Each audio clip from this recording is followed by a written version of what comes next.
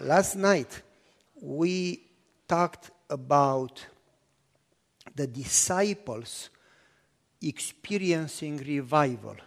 And in a nutshell, I'm going to say that they gathered in the upper room at Jesus' command. If you remember, in two different places. In one place, Jesus told them not to leave, but wait in the city. And in another place, it says, tarry a little longer in Jerusalem. You remember? That was not a good place to wait. Jerusalem was not a good place. They were persecuted there. It would have been easier to just run and hide.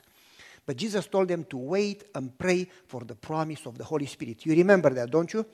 Well, as we pick it up from last night, I want to start with a story. You probably have heard it on the internet, I don't know. My father and my grandfather were very committed, more than I've seen in my life.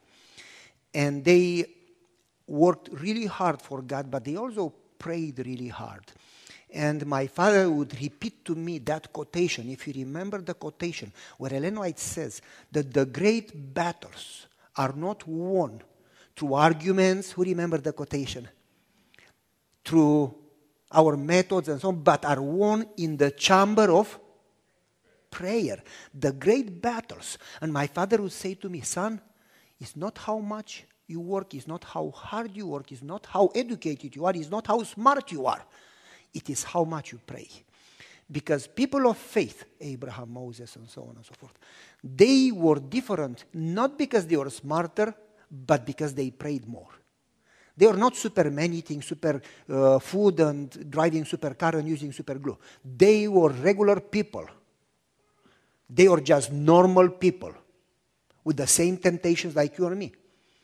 In fact, Moses was a little tempered, if you remember. Am I right? Abraham had a habit to distort the truth, She is my sister. So they were people. They were normal people. But they prayed so much to the degree that eventually God could literally take control. So my father would say to me, you will never accomplish anything in your life, in your family, with your children, wherever you go, whatever you do, in your business, you will never accomplish anything. You will just struggle and never make any progress unless you learn to pray. That was a big thing because we talk a lot about prayer, don't we? Oh, we know the theology of prayer, but we don't really pray. And so, continuing, Jesus, picking up from last night, Jesus told the disciples to wait and pray. Now, I want you to listen to this story as we pick it up. My father was a man of prayer. He, among other things, he was a carpenter, but among other things, he smuggled Bibles in the country. It was against the law. For more than 20 years, maybe every other week, more or less. And I did that quite a few times. In fact, since I was small, when I started to learn how to write, my father gave me work to do. He put me in a closet. He insulated the closet with foam and pillows, and he put a comfortable seat and the typewriter. You remember those old crazy things? He insulated so there will be no noise heard to the next apartment, the neighbors. And he said, you want money to buy a bike? I'm going to pay you 5 cents a page. And he gave me to duplicate the Sabbath school lessons, the Spirit of Prophecy books, and he would pay me, and because I wanted to make money, I would put those blue things between the pages, I don't know how you call them, so I make many copies in the same time, and I remember because I put 7, 8 of them, the ink would not go through all to the last one, and I would have to hit hard in the buttons until I had pain in my fingers. And my father would say, do less pages, you get the money anyway. And I would duplicate the books, and he would spread them in the night. He would go in the church, leave them under the seat, leave them, and people would get books. It was against the law to have them. And he would tell me, you don't talk about it. If you talk about it, we all go to prison. And what do I say if they ask me? And my father said, you don't have to say anything, you just keep quiet. People cannot force you to talk. And so anyway, my father duplicated books. He built churches. He did Bible studies. He would go from village to village and plant churches in new locations where there was no church. And I remember we built a church. And probably you know the story. But this is what moved me until today. Among many miracles that God did for him. Like one time the police came and we had over 40 boxes of Bibles in our little living room. Little living room. When I say little, you will not believe, smaller than our bathroom right now. You know, it's a little living room. And in that living room, we had 40 boxes right in the middle. And the police came in the middle of the night. We got a tip, you have Bibles. And my father said, come in and check. They came and they turned the house upside down. And they were just looking in the drawers, looking in the everywhere. And they would go around the boxes in the living room without bumping into the boxes, without seeing them, like totally blind. And after 2-3 hours, they said, nothing here, and they left. God blinded them, like people at Sodom and Gomorrah that were going around Lot's house, you remember? And many stories like that. But I'm not going to go to those stories. I'm going to go to the one that I don't like. And eventually, they took my father to the police station, long time after we built a church. And they said, we know that you led it. We know that you were in control of it. We know that you brought the materials. We know that you paid for this and that. We know that you are the head behind it. And we told you to stop bringing Bibles. We told you to stop doing construction churches, you know, and you don't stop. So we have to stop you. We have to stop you. And so they asked him, are you going to stop? And my father said, I cannot. Why? Because I love God. But we are going to kill you. And my father answered, it's absolute a privilege to die for Jesus. I don't live for this life. This is just transitory. My focus is not here. My focus is there. And they said, you are crazy. And my father said, absolutely agree. He said, to love God, it's craziness for you. But for me, you are crazy not to love him. And they talked to the chief of police, talked to everyone. They said, we are not going to stop this guy. He just cannot be stopped. And they said in front of him, if we kill him, the whole city knows this man. We are going to make him a martyr. We need to do it in a way that nobody knows. So they put him in a room. We don't know. We have no proof that happened. We don't know. In the morning they came, people dressed in white with a mask. They came and said, you can go home. Opened the door. He left the room. He came home and he said, they just put me in a room. They said, we need to kill him quietly, and they put me in a room. A week later, he started to bleed from the nose, from the ear. A couple of weeks later, he had diarrhea with blood. He started to lose his hair. We took him to the doctor. And the doctor said, you have been irradiated. And the doctor gave a number. I don't remember. It was 10 or something. But so many thousand units, the doctor said, that is way above the normal level. And the doctor said, you have about 2-3 weeks to live. That's it. Your spine stopped. Your organs stopped. Basically, you are not going to make it. He lived another 6 months. We prayed like crazy. I prayed like never before in my life. Lord, I've seen you doing miracles before, when this and that and that. I know you can do it. Please, would you do it? And after 6 months of prayer, he still died. And I remember just before he died, we were in his bedroom. He was in the bed. He could hardly move. He could hardly talk. And so he was pale. And I was with my mom and my sisters next to him. And I started to pray, Lord, I know you can even resurrect him from the dead. And my father put his hand over me and said, enough. Stop it. And he said, God heard you from the beginning. If he wanted to heal me, he would have done it. If he says no, he told no to Jesus, you have to drink the cup. If he says no, who am I to go against God's plan? And then he says, Paul was beheaded. John the Baptist was beheaded. Many martyrs paid with their life. And they went to death singing, why don't you accept God's will? And I just could not. I said, now God can heal you. He has to heal you. And my father shook his head and said, you don't know God yet. You don't know God. I said, yes, I do. He said, no, you don't, and you don't love him. I said, yes, I do. He said, no, you don't. You just think you do, and you don't know that you don't. He said, because if you really love God, to die for him, it's an undeserved privilege. I said, God can do a miracle. I just need more faith. And my father said, faith is not to force God to do what you ask. And he said, it takes a lot more faith not to see a miracle than to see one. You follow me? A lot more faith not to see a miracle. And he said to me, son, under big trees, nothing grows. Sometimes you have to cut the big trees so others would grow. I said, what do you mean? He said, in our church there are many good people, but none of them work. And he said, it's better for me if I go, so the others have no choice, but they start to work. And he said, I accepted God's plan. And then he looked to Mom. Mom was crying. I said, honey, I know my Redeemer. I know my Redeemer.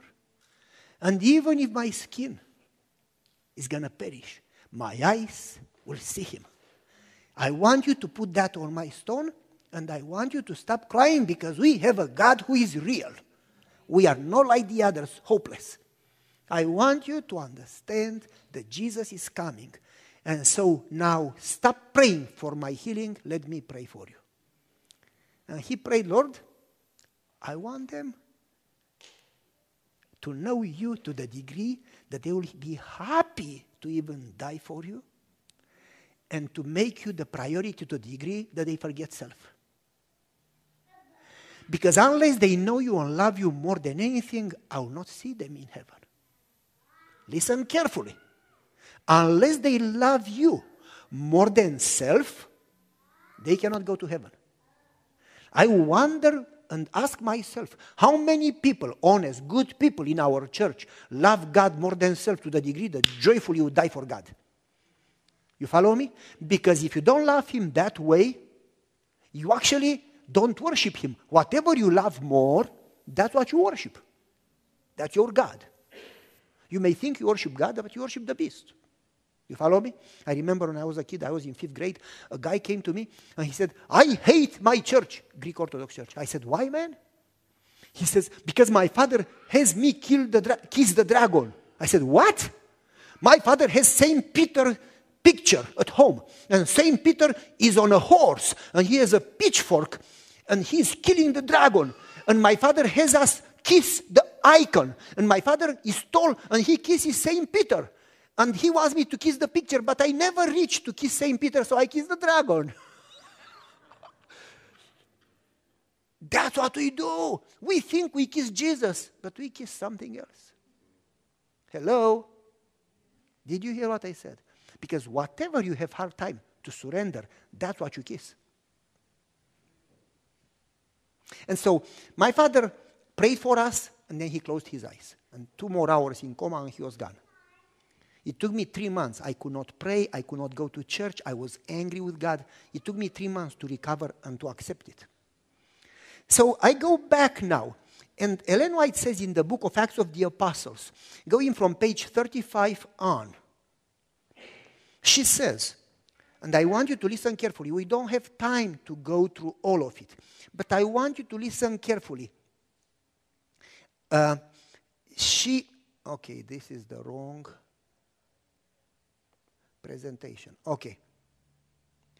I want you to listen carefully. She says that the disciples gathered in the upper room out of fear of the Pharisees.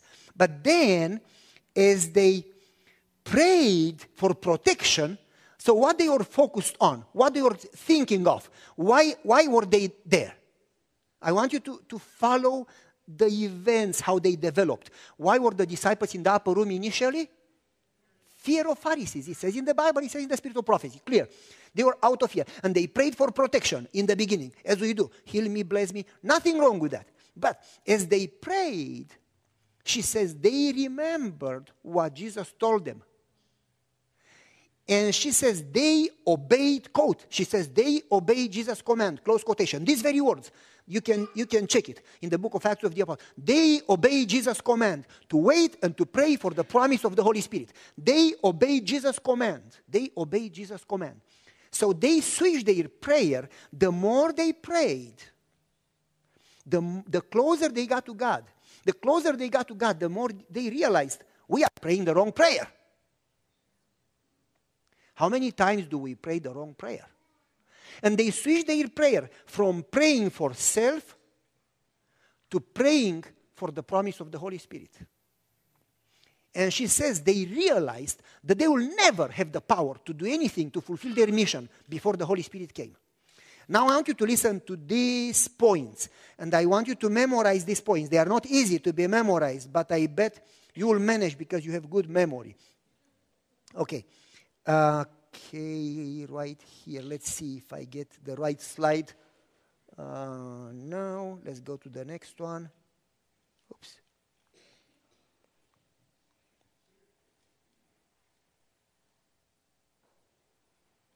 Okay, next one. Yay! The disciples got in the upper room and they prayed. What is the next word? Together. I want you to meditate upon this word, together. Why together? Because the Bible says, Jesus says, and Jesus doesn't lie. Jesus cannot lie. Jesus says, whenever 2 or 3 come together, I will be in their midst. And then if you keep reading, a few more verses, he says, because whenever 2 or 3 pray in one accord, that doesn't mean that they are in a Honda Accord. That means that they pray, Ellen White says, in the unity of purpose. They pray together for one thing. And then if you look, I'm going to give you the quotation where she says, they didn't ask for a blessing for themselves, though they had needs. They didn't pray. In this moment, they didn't pray for protection.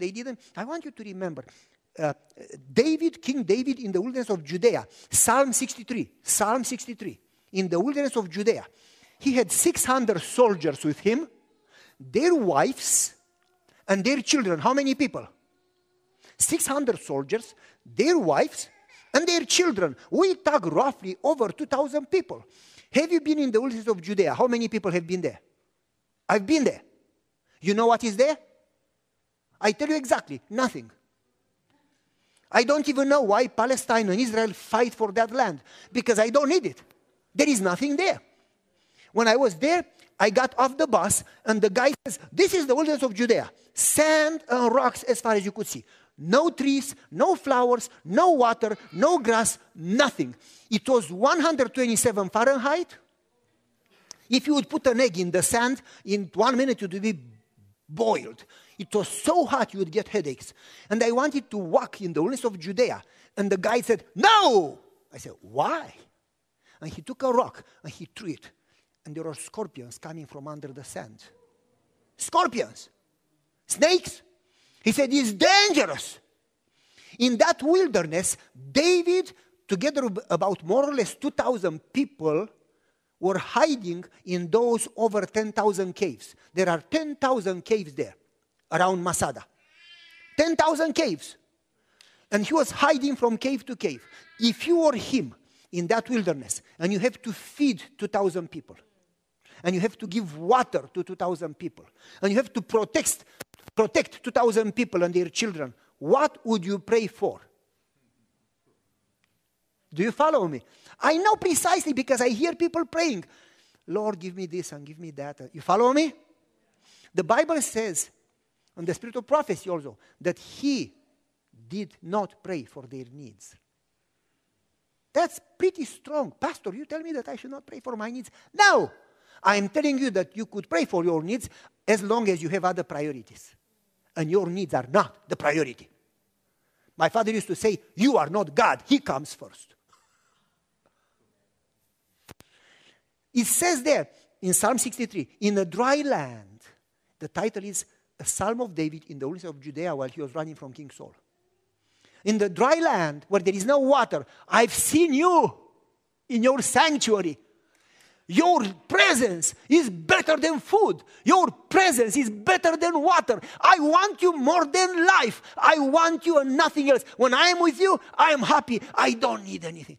He doesn't pray for water. He doesn't pray for justice. He doesn't pray for protection. He doesn't ask anything except, I want you.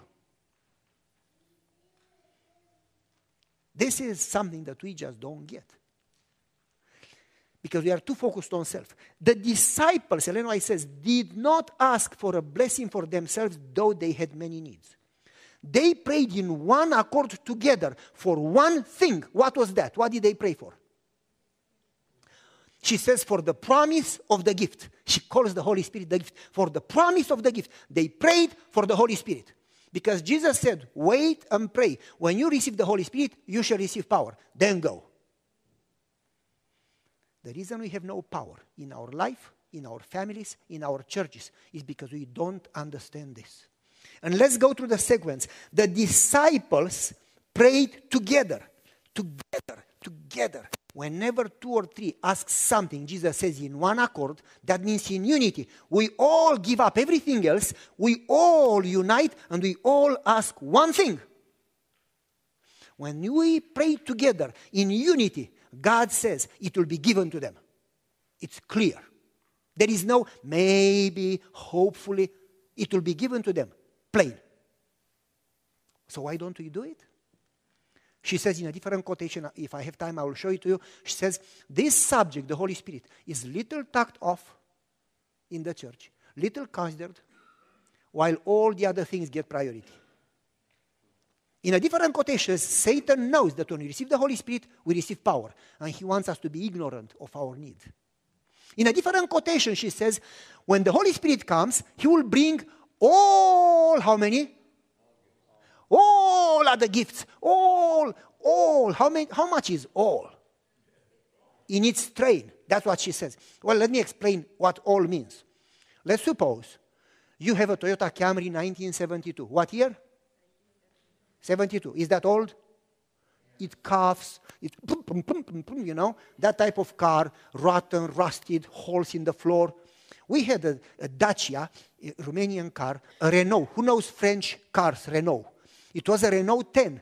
It was small, like you keep your knees in your mouth. You know. We had a 1969, my wife and I, that was our first car, 1969 Renault 10.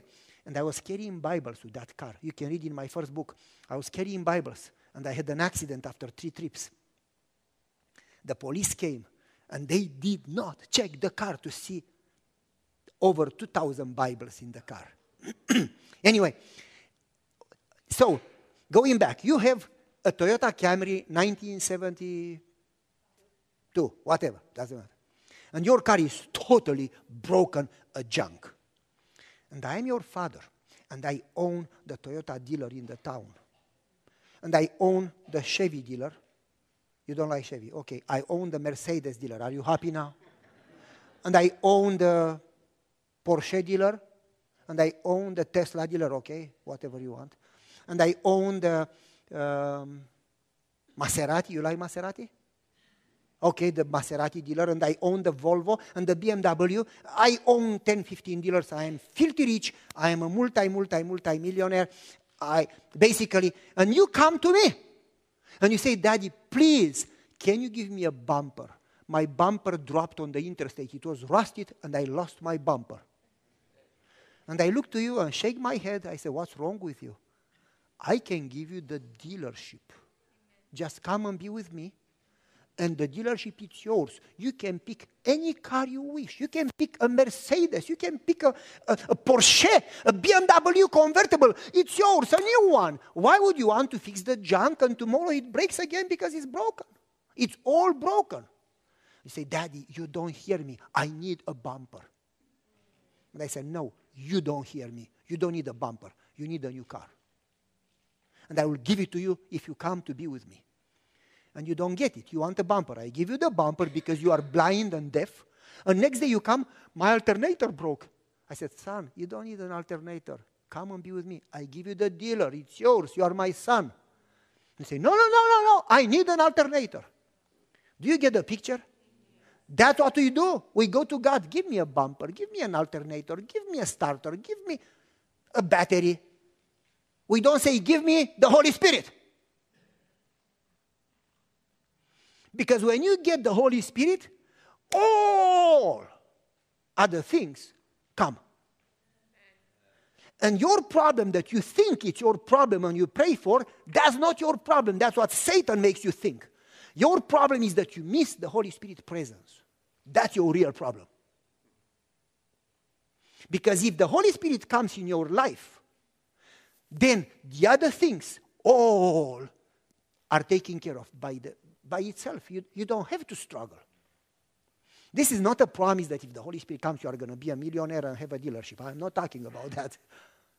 This is the promise that when the Holy Spirit comes, power comes. And we lack power in our lives, and we lack power in our churches. Now, going back, the disciples, if you read the book of Acts of the Apostles from page 35 on, you literally find these things. I took them from there. Listen, the disciples, they prayed together, the word together, unity, one accord. They prayed together for the Holy Spirit. Then she says they humbled themselves. What? What is that? Who wants to be humbled? Anybody here? Volunteer? They humble themselves. They acknowledge that they cannot do it. They are not worthy. They cannot. They humble themselves. They didn't trust their wisdom, their education, their experience. They didn't trust their methods and strategies and plans. We have a board meeting and we talk 4 hours until everybody is tired and we come with another strategy and nothing happens. Is it bad to have a board meeting? No.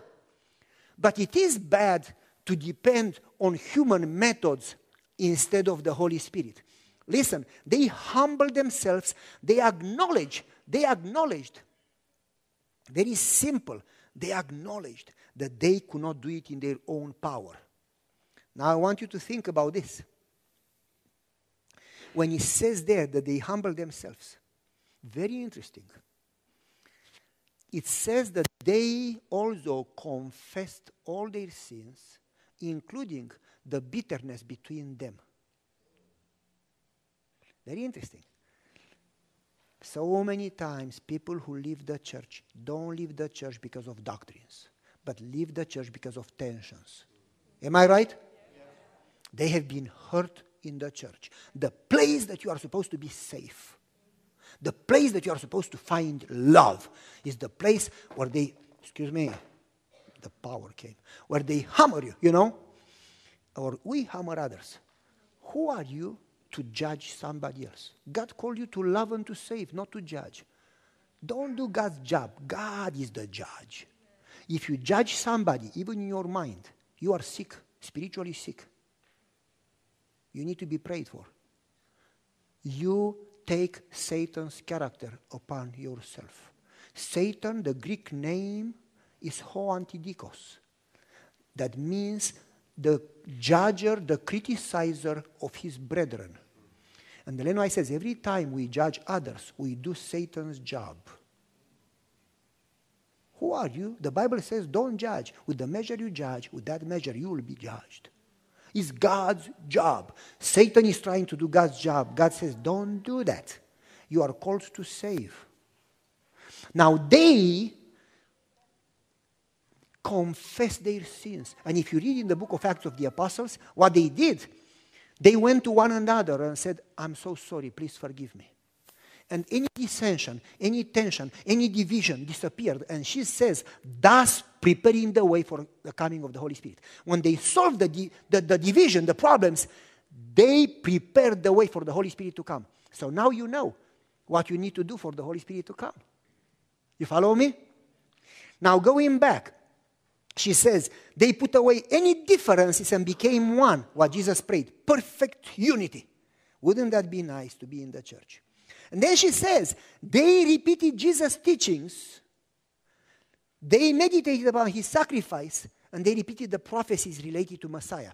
They repeated Jesus' teachings, looked over his sacrifice. And this is big, big, big. If you look in Desire of Ages, there is that famous quotation, "For thee, the Son of Man came," you remember? "And took your sin. For you," she says, "for thee. For you, he became sin. For you, he was beaten. For you, he was crucified. For you, he, the Son of God." Can you grasp that?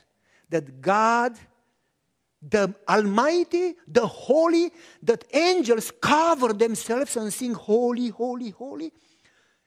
That the whole universe worships, that he's so glorious that in his presence things would melt down, that God would come down here and take your sin and my sin, though he is holy, and he would die on the cross so you can be saved. Who do you think you are that God would die specifically for you? You follow me? And then Ellen White says something gigantic that I never caught before. She says, when they understood that God died for them, they finally loved him more than anything else. Hold on a second. She says they finally loved him more than that means that they didn't love him before? That's what I grabbed, actually. They finally, when they understood the cross, she says, loved him. That means that they didn't really, they thought they loved him. Can it be that you think you love him, but you actually don't? Do you follow me? They finally loved him more than anything else. They finally loved him more than anything else. Listen, when they started to look into Jesus' teachings and the prophecies, and they realized, whoa, he's the lamb that we are sacrificing. He's the one who split the Red Sea when he came out of Egypt. He's the one that gave the law on Sinai. He's the one that was the cloud and the pillar. He's the one that gave us Jericho. He is the one. He is God, the Almighty. And he walked with us and we didn't know. God walked next to me and we ate together and we talked. Isn't that something? And she says when they processed that he, the Almighty, died, she says they were so overwhelmed that his love grabbed their hearts and melted their hearts. And she says in that moment, they finally loved him more than anything. So that tells me that before you see the cross, you'll never really love him. That's the reason Leroy says it would be good for us to spend one. I got you. That was a tricky question. That's it. Thank you. Say again. One thoughtful hour. It's not enough to, people say, I got to do my study. I got to read 3 chapters from the Bible and 1 chapter from the Spirit prophecy. Okay, 1 hour, done. I feel good. One thoughtful hour. You got to reflect on it. You got to pray over it. You got to try to understand it. You got to meditate. She says at the foot of the cross, as we look into his sacrifice and meditate, reflect, behold on it. She says, behold the Lamb. As you behold on it, she says, the more you understand the cross, you are transformed without human effort into his image. And Paul says, you are changed from glory to glory by beholding. The more you understand the cross, that's what my father said to me when he died. Son, you don't love Jesus yet. Because when you really understand the cross, you have no problem to die for him. When you understand that God died for you, God, who am I not to die for him? Whoa. So here we are, talk about selfish prayers. Lord, give me this and give me that and give me that. And Illinois says, listen, this is what you should pray for. Help me understand the cross to the degree that I am ready, instead of asking, give me, I am ready to say, from now on, I give you. Hello? It takes a little turn. And so, the disciples repeated Jesus' teachings, his sacrifice, and the prophecies. And she says, when they did that, the Holy Spirit, quote, illuminated their mind. And they finally understood the cross. And they loved him more than anything. And then she says, from this moment, they could not help themselves. It was, she says, like a fire burning. They could not help anymore. They were like, wow! You understand? They were burning with a desire to tell the world. And she says they were preaching with boldness. And then she says something again interesting. They knew that their testimony is going to cost them their life. They knew it. But they, she says, didn't love their life anymore because they loved him. Whoa! So now I finally started to understand my father. I started to understand my father. So now I am asking you, confession time. You don't need to confess out loud, but you should confess in your mind. Are you ready to joyfully lay down your life for Jesus and consider it a privilege? Because if you are not, you have not yet understood the cross. Because when you understand the cross, it's going to totally transform you, the way you think, how you pray, what you do, and your priorities. And not only your life, because, oh, I'm happy to die for Jesus. Really? Because if I call you to work, you are not happy to come. You follow me? And we say, oh, I'm happy to die because you know nobody's going to ask you to die for Jesus. But if I ask you something small, you have hard time to surrender. Moreover, something big.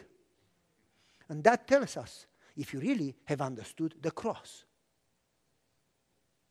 Because when you put your eyes and your mind on the cross, you really are so melted. His love compels you, so melted by his love, that you really disappear. You forget self, you surrender self, die to self. And you say like Paul, for me to live is Jesus and to die, it's a gain. How can you say that it's a gain to die? What's wrong with you? You understand? Now I understand why my father told to the police officer, when he said, you are crazy, my father said, yes. Because to say for me to die it's a gain, you must be crazy. And so, they loved him more than anything. They determined to share the world, to the world, Jesus at any price. They were ready to joyfully surrender all. And then she ends, they took hold of the promise of the Holy Spirit by faith. They believed that God will actually answer the prayer. Isn't that beautiful? And now let me jump. I'm going to jump from slide 8 literally to slide 50-something. Because we don't have time. I'm going to jump. I mean that. There are 137 slides, 5 hours presentation. We jump. It's okay. It's okay. It's okay. I'm going to jump to the pioneers of our church. This is unbelievable. You will not believe it. You will just not believe it.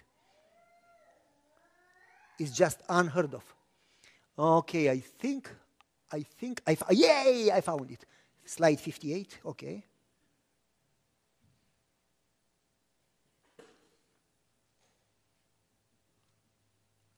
Give me one prophetic second, please. Got it. Okay. Is this one? No, a little before. Okay. Listen carefully. How many of you have been in Maine, where Ellen White and all the others were waiting for the second coming in 1844? Anybody has been there? I've been there. You have been there probably. It's the house, the little church where William Miller was preaching. And anyway, there, next to the church and the house and so on and so forth, it's a mountain. It's not a big mountain. It's not Colorado or Montana, anything like that. It's a big hill. It's a mountain, and it has a flat bedrock. Flat rock. It's amazing. It's just big and flat. On that rock, then the hill goes down, and then another hill goes up. On that rock, the pioneers of our church were waiting that night for the second coming. I want you to be in their skin. Put yourself in their skin. You go on that rock, and you say, Jesus is coming tonight. And it's 10 p.m., and 11, and 12 midnight, and then 1, and you all sing and look up. Nothing. 2 a.m., 3 a.m., 4, 5, 6 a.m., and the day comes and Jesus didn't come. How would you feel about it? how would you feel about it? Totally devastated, am I right? Totally let down, confused. How were the disciples after the cross? Totally devastated, confused. We thought, you remember? We thought he would come tonight. We thought he would deliver Israel. We thought. And he died. Was it good or bad that he died? What they thought was the greatest tragedy, in fact, was the greatest hope. Because without death, there will be no salvation for them. As they were disappointed, so the pioneers were disappointed. After they were disappointed, Ellen White says that they were so confused. Many left the church. She says there was a handful of people left over, very confused, very disappointed. And she says they got, now mark the words, together and prayed together. If my people who are called by my name would humble themselves, would confess their sin and turn around from their evil ways, that's repentance, and pray, I would heal the country and answer their prayer. The disciples got together, you remember the slide. Listen what she says about the pioneers. They got together and humbled themselves, recognizing their need, and recognizing that they just don't understand the Bible. And they need help. They humble themselves. They pray together for the Holy Spirit to illuminate their minds so they understand what happened. They pray together for the Holy Spirit. Do you see the parallel with the disciples? It's almost similar. They repeated, Jesus teaches the prophecies and the sanctuary. She adds the sanctuary. They repeated. Let's see what happens. They repeated the prophecies. They repeated the sanctuary. They prayed for the Holy Spirit. And as they prayed, very interesting, she says that the Holy Spirit illuminated their mind. You remember that quotation from the disciples? And they understood, when the Holy Spirit illuminated their mind, they understood, it says, the prophecies. Yes? No. They understood what does he say? They understood the cross. The pioneers, when the Holy Spirit came, after they prayed together, when they were confused that Jesus didn't come, when the Holy Spirit came, it helped them to understand what? The cross. This is the key. When our pioneers understood the cross, she says, they were ready to sacrifice everything to preach the gospel. I look in our churches. Are our people ready to sacrifice everything to preach the gospel? No. Why? Because they don't understand the cross. Now, Ellen White, I'm going to give you the quotations because these are important. She says, Jesus, Jesus, Jesus, his righteousness, his sacrifice, his gift of salvation by faith. Jesus, Jesus, Jesus. She says, this message properly understood, this message properly understood, it will illuminate the whole world and finish the work. If this message is understood, and then she says, this is the third angel's message.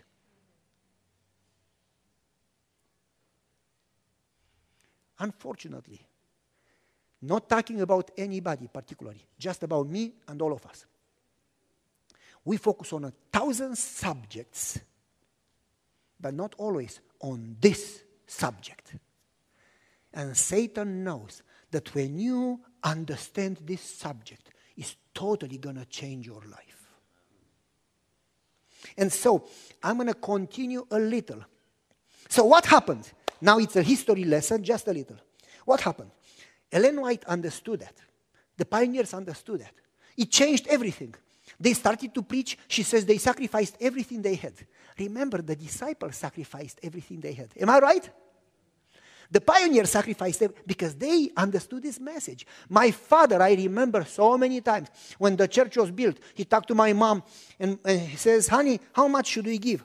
And my mom says, how much do we have left over in the house? Because you gave already everything to the church. And my father said, well, shouldn't we? Jesus is coming. It's going to burn anyway. The economy is going to drop. We are going to lose it anyway. Shouldn't we give it to Jesus because it's all his? Not only the 10%, but all is his? And my mom said, yes, but we need to keep something also in the house. And my mom says, okay, we have 25,000 left over. And my father said, give it all. And mom says, can we keep 2,000 just for emergency? My father said, no, Jesus is our emergency. Give it all. Who does that? And mom tucked, prayed, gave it all. Next day, I remember my father came home with 10,000 in his pocket. He said, I got a plus job, side job. And he said, I got 10,000 today. And next day, he did a roof, and he got another 6,000. He gave 25. Within 2 days, he got 26. And my mom says, God gave it all back. And my father said, no, God knew that the church needs more. Give it again. And then my mom looked to him and says, but God gave it back to us. And my father says, no, honey, if you keep it, God cannot give it. God cannot give you more because you already have. You need to keep giving so God could keep giving. Do you follow me? And my father said, don't you wonder why the others don't get it? Because they don't give it. Isn't that something? And he says they are afraid to give it because they are afraid they lose it. I'm not talking about money. This is about heart. And again, my father would say, they don't give because they don't understand the cross. Now, going back to the same subject. The pioneers, they understood this. And Ellen White says, why didn't the latter rain had come? Why? She says, talking about 1844, they committed all with no reservation. They committed how much? They committed all with no reservation. Now I want you to think about this. She says, talking to the church in 1856, we have never equaled that desire and love. We have never equaled, and I think it applies to us. There was a spirit of consecration and dedication that is not today, she says. They're ready to sacrifice anything. I'm going to put it in my words because the paragraphs are long. And she says, why not today? Because conformity to the world and unwillingness to suffer for God. Now I want you to think. As you go to this slide, in 1856, she started to preach that, and James White started to preach that. Average, one out of every 5 SDA members started to talk about revival. They got a message. Finally, the church got a message. You know how many members we had then? Who can guess? Altogether, roughly, more or less, 2,500 members. That's it. Now, most of them, 1 in 5, she says, got it. They got it. They got it. And then she says they started to write and to preach on the third angel message and on the need to understand the cross and to love God more than anything. And as they did that, Ellen White started to preach, James White started to write articles. As they did that, something happened. She appealed to the church to get together, pray together for the outpouring of the Holy Spirit. Because unless the Holy Spirit comes, she said, we'll never finish the work. She said the Holy Spirit came as the early rain to enable the disciples to start the work, and the Holy Spirit needs to come as the latter rain to help us finish the work. She encouraged them to pray for the Holy Spirit. As she was preaching on that, they started to pray. And she says, God sent angels in every direction to prepare the world for the second coming. Now let me tell you something that you may know, you may not know. Very important. They started to preach, they started to pray. Ellen White appealed to them to pray as the disciples prayed. In what month? They started to pray in November 1856. What month? November 1856. And they prayed until March 1857. How long did they pray? 5 months. Is that okay? Good or bad? And she says when they started to pray, God sent angels to prepare the world for the second coming. In that time, when they started to pray, things started to happen. In that time, Jeremiah Lampier was a businessman. He was not a pastor. In New York, do you know this statue in New York? It's in front of the building of Bible Society, in front of the Central Park. You can go there and see it. Jeremiah Lampier appealed to the city of New York to come and pray together for the outpouring of the Holy Spirit from 12 to 1 noon in the Central Park. He put a banner, prayer for the Holy Spirit from 12 to 1 noon every day. You know how many people came? 6. Is that discouraging? Well, the Bible says whenever 2 or 3, 6 is quite enough.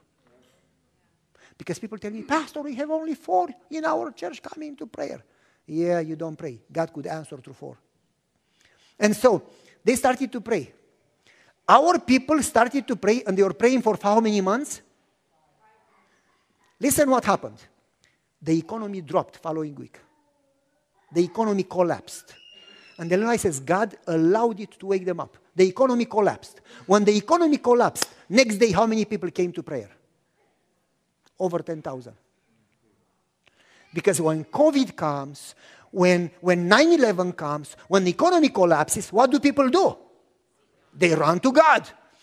The whole Central Park was filled, and he says every church in New York came to pray. Every church in New York, that's quite a lot. And then she says every church prayed at 9 a.m., 2 p.m., and 6 p.m. Every church, 3 times a day.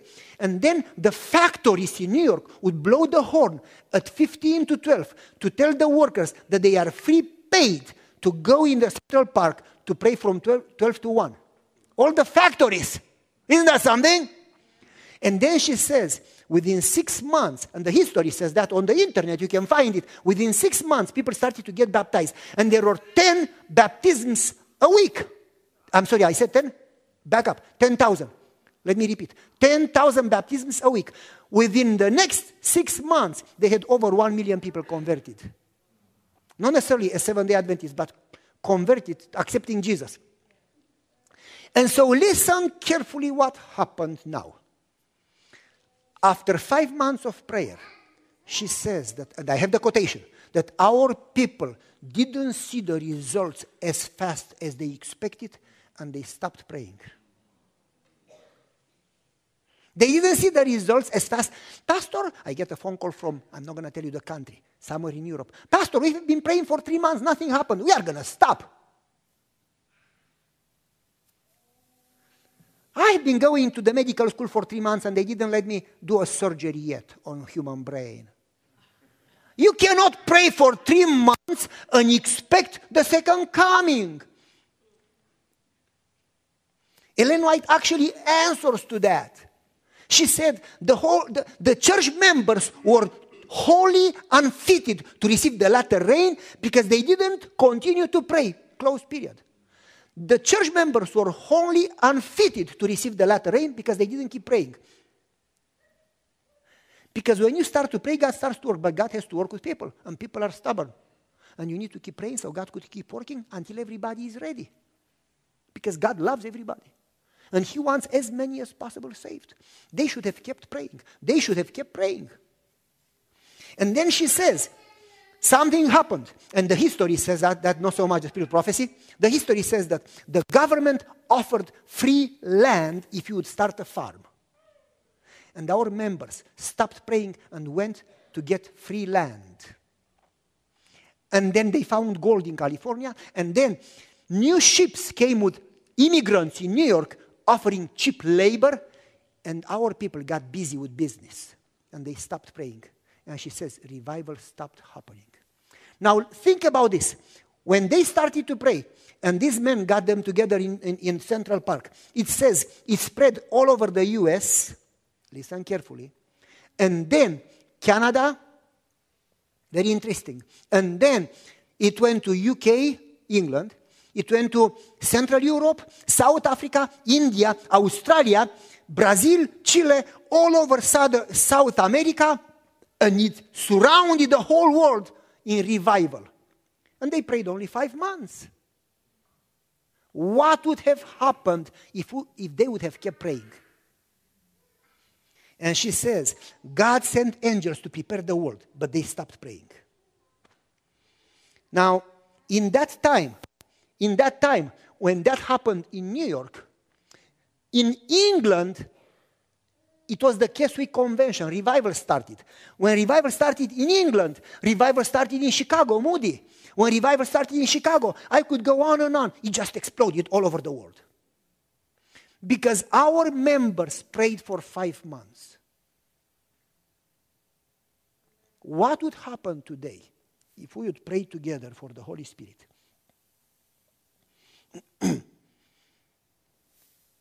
Now I'm going to move on because we don't have time. I want to finish because I'm hungry. But anyway.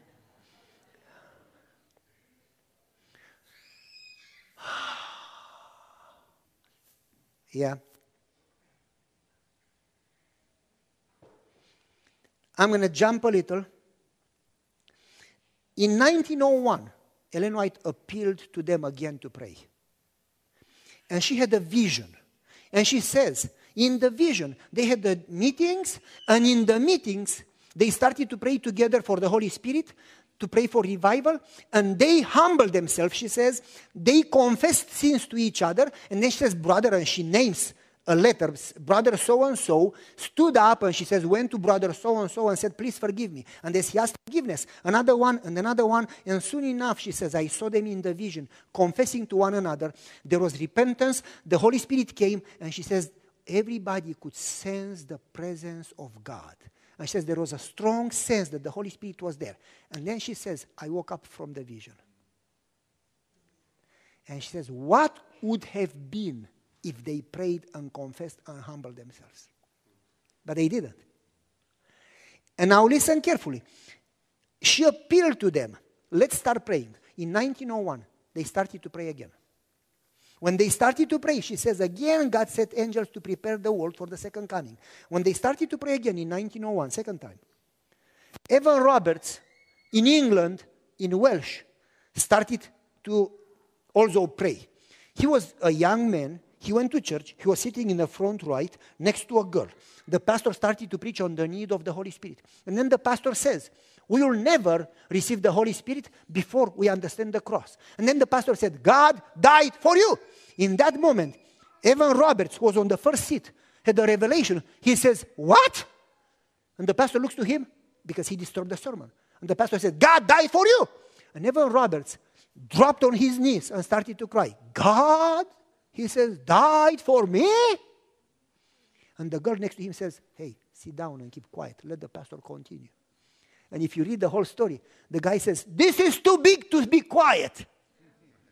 This is too big to be quiet. And he says, if God died for me, why don't we get together and pray that we love him to die for him too? And then he says, if this is so big, why don't we tell everybody? If you believe that God died for you, why don't you tell everybody so they all understand this? And he says, I am calling. He was not the pastor. He says, I am calling the church. So we pray for revival. When Evan Roberts said that, the whole church responded. Instead of looking to the pastor, they looked to him and they say, we come. They all came to prayer. And they started to come every evening. And then 2 churches, and then 3 churches, then the whole city. And after 3 months, history says, very powerful, history says that, listen, they closed the police station and the court. And the journalist went there and says, why do you close the court? And the guy says, since people in the whole city got converted, there are no more crimes. So lawyers and judges lost their jobs. So when he went to the police station, why do you close the police station? And he found the police singing. He says, what are you doing? And they said, since there are no more crimes, we developed a choir and we go from church to church and sing for revival meetings. So what was the police doing? Singing. Isn't that amazing? And this Welsh revival, and we need to finish, this Welsh revival spread worldwide through Scandinavia, Central Europe, Canada, US, Australia, New Zealand, South Africa, Brazil, Mexico, Chile, And eventually went to Korean, called the Korean Revival, and eventually went to China, called the Manchurian Revival, and surrounded the whole world. And then she says, our people stopped praying again because they didn't see the results. And the revival stopped. And she says, Jesus could have come. I don't know if we get it, but I'm going to stop with a story. We continue in the afternoon with a little more personal note. I'm going to go with a few slides.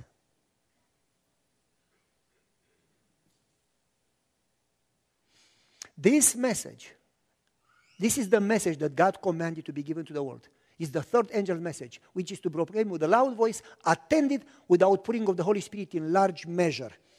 This message of mercy is the revelation of His character of love. This message understood, it will be proclaimed and it will lighten the whole earth. Now let's go to the next one. The message of Christ's righteousness is to be sound from end to end to prepare the way of the Lord. This is the glory of God which closes the work. Jesus, Jesus, Jesus. This message will be attended. Isn't that powerful? I could go on and on and on. I have here a bunch of paragraphs. We just don't have time. Now listen, folks. We finish now with a question and the story. The question is, if we know that we need the Holy Spirit, that we don't have a chance in your power, in my power to finish the work, if we know that you cannot change, have you tried to overcome your sins? Have you tried, honestly? I was born with a temper. I was born a bomb. You know what a bomb is? I explode in a second. I cannot stand slow people. I just cannot. When I drive, and to drive parallel and slow, it drives me crazy. I was born angry, fast, accomplishing a lot, and not having patience with slow people. When you talk, I already know the answer, and I hate when it takes you forever to tell me something. Just tell me. And I had to try again and again and again and again and again and again to be patient. And I never managed. And I remember one time I was playing with my dog, my grandparents' dog. And it was a dog that would go behind a sheep. And the dog had fleas. And I would catch fleas and throw them in the tub where you take a shower. And the fleas would jump and stop, and get tired and eventually die. And one time I told my dad, I cannot overcome my temper. And my father said, you and the fleas. I said, what do you mean? He said, you try as the fleas try, and they die trying, and you will die trying. And I said, what do you want me to do? And my father said, your war is not to fight Satan. That's Jesus' war. Your war is to be filled with the Spirit. Whoa. Isn't that big? Your war is not to fight Satan. You'll never win that war. Your war is to be filled with the Spirit. And my father said, focus less on changing self. Focus more on God's presence. And he said, you don't overcome darkness fighting darkness. You just turn the light on. He said, make sure that you are filled by the Spirit, and Satan has no power over you. Isn't that something? Well, let me give you the story and we finish for now. When talking about prayer, I was in one of the countries and I preached in 2004, long ago. 2004, that's 100 years ago. I preached and nobody moved. I'm not going to tell you the country, but nobody. I was preaching my heart out and prayed and prayed and preached, and they would not even move. I was like, breathe, so I know that you are not dead. Nobody moved. You're like, and I was kind of discouraged. I went back to the hotel and I prayed, Lord, it's sacrifice to be away from home, to be away from my wife. Please make sure that there will be results. And I prayed and went back and preached. Nothing happened. And I left. In 2017, I was in Czech Republic. And a member, I'm not going to tell you his name, from the division there told me, he says, Pavel, you know what happened in Bergamo? And I said, where is Bergamo? He said, well, Bergamo is next to Milan, in Italy. And I said, no, I don't know what happened in Bergamo. I've never been in Bergamo. He says, you don't know what happened? I said, no, I don't know what happened. He says, well, the church exploded. I thought, did anybody put fire or something? And he said, a lady from Bergamo came to that country when you preached in 2004. And she listened and she actually practiced. She went back and she recorded the whole sermon and she listened to it again and again and again. And then she started to pray every morning for the outpouring of the Holy Spirit. And then she went to a few other ladies. The church in Bergamo had, in that time, roughly 40 members, not all attending. She started to pray with other ladies, and they would meet at the church at 6:30. I'm hungry, you can see that. I'm eating words instead of food. Anyway, they started to pray at 6:30 in the morning together. As they were praying together, after about 2-3 months, the lady called me. Said, we have been praying for 3 months and nothing happened. We got tired. How long should we pray? How long? And I said, well, prayer is the breath of the soul. Let me ask you, how long do you breathe? Because Elena says, slow down the exercise of prayer and you will die spiritually. I said, how long do you breathe? The Bible says, pray without ceasing. I suppose that's the answer. And I said to her, lady, prayer is not an event. Prayer, it's a way of life. And you should consider it a privilege. So keep praying. She said, well, I was looking for a different answer, like 3 months, 6 months, I said, well, do you want something to happen? Keep praying because God has to work with people. And that's not easy. They kept praying. I knew nothing. She didn't call me back. After a few months of prayer, every morning, together at the church, a few ladies, the neighbor next door, across the street, knocks in the door at 6:30. They open the door. Can we help you? And he says, why do you come every morning at 6 or 6:30? You used to come only Saturday. I work night shift. When I come, now every day I have to look for a place to park because your cars block all the parking. What are you doing every day here? They say, we pray. What do you pray for? We pray for the city. We pray for the Holy Spirit. He says, I don't believe in church.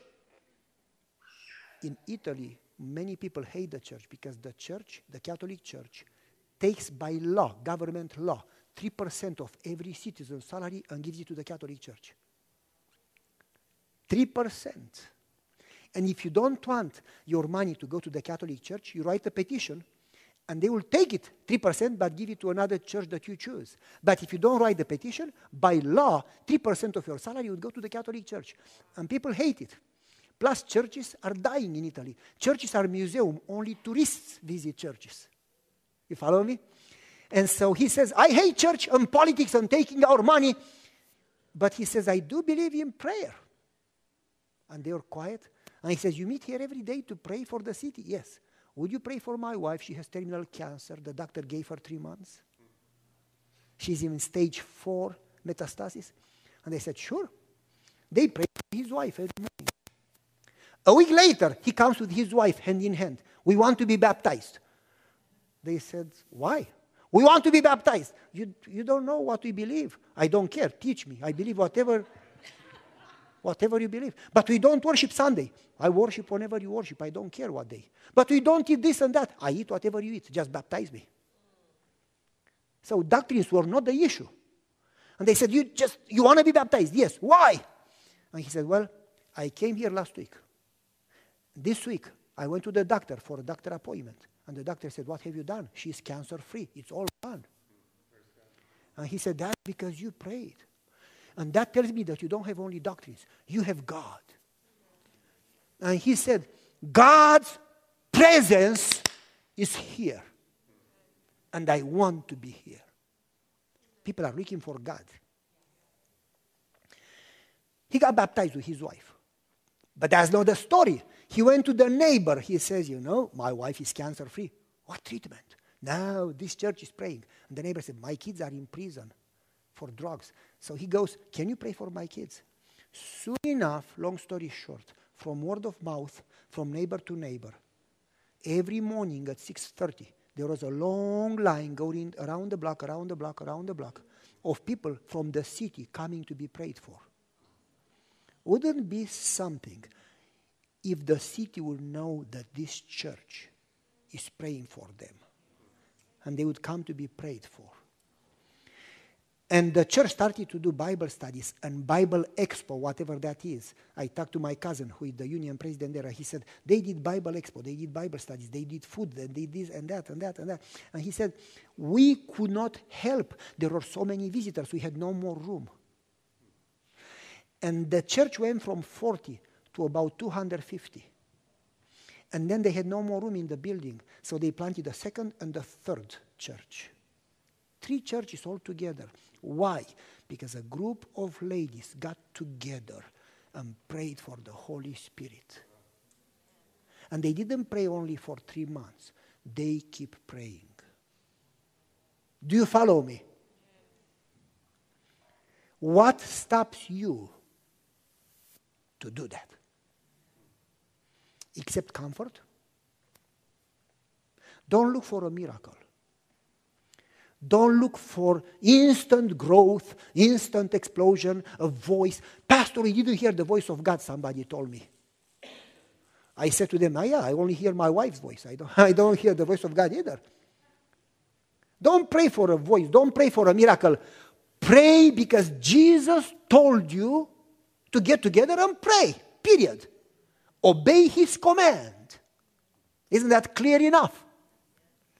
But as you get together and pray together for the Holy Spirit and pray for the city, Elena says, humble yourself, confess to one another and to God so there is nothing.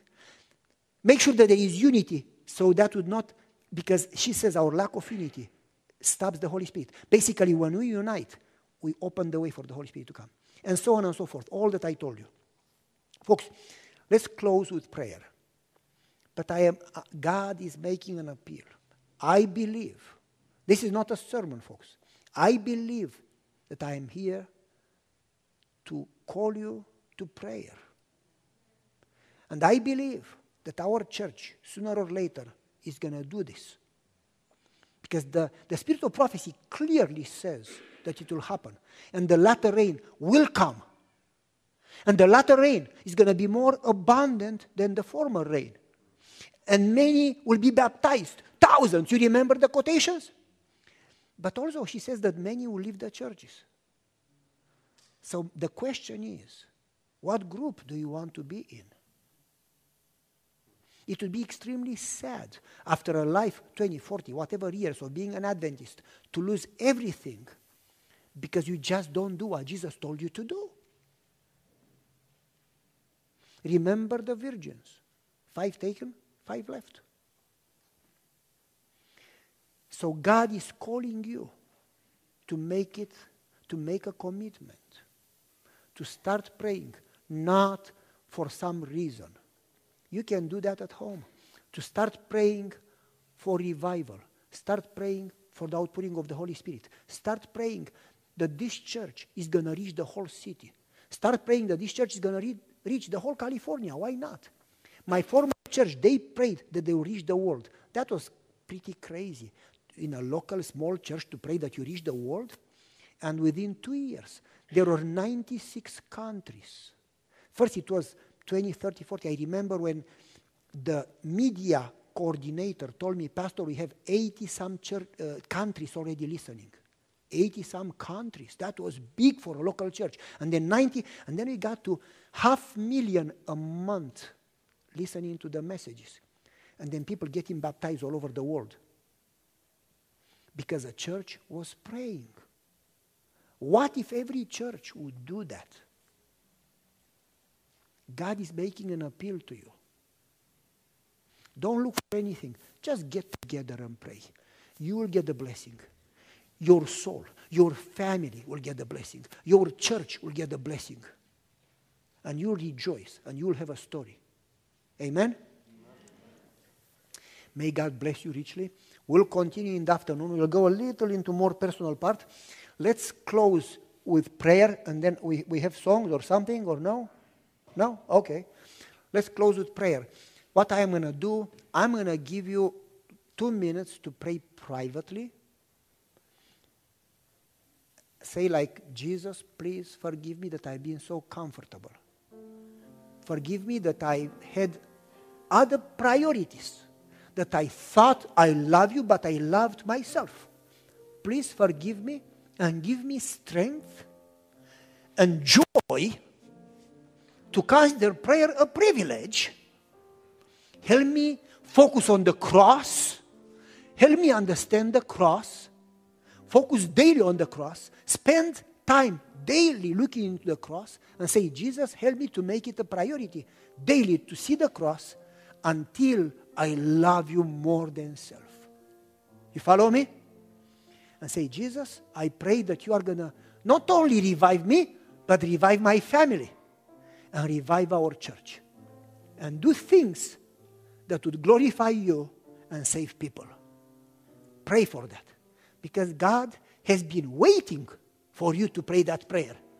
And He doesn't need to be begged. When you do that, angels start jumping happy, up and down. And they say, finally. You understand? Pray for that. And believe, though you don't understand, that He will answer above what you pray. Take 2 minutes and then I will have a closing prayer. Amen. Father in heaven, what a privilege to come together in your presence and claim your promise, the promise of the Holy Spirit. Father, you heard every prayer. You know every heart. We pray together that you will answer every single prayer. These precious people that are here, you know every desire, but you know what they really need because you know us. So we pray together that you answer better than we pray. We pray that you help us daily spend quality time with you. Daily spend time at the foot of the cross. That you help us understand more and more the love of God that surpasses any human understanding. We pray that you help us understand the love of God so much that we will be transformed and love you more than anything. We pray that we are going to spread this message, the good news, to others so others get joy and hope. We pray that you are going to revive ourselves, revive our families, revive the church. We pray for the community. There are so many precious souls that have no hope yet. We pray for them, Lord. Please use this church to be a light and a blessing. We know that you can do it, and we expect an answer to our prayer. We pray in Jesus' precious name, in His merits alone, and we thank you for answering. We love you. We praise you. Amen.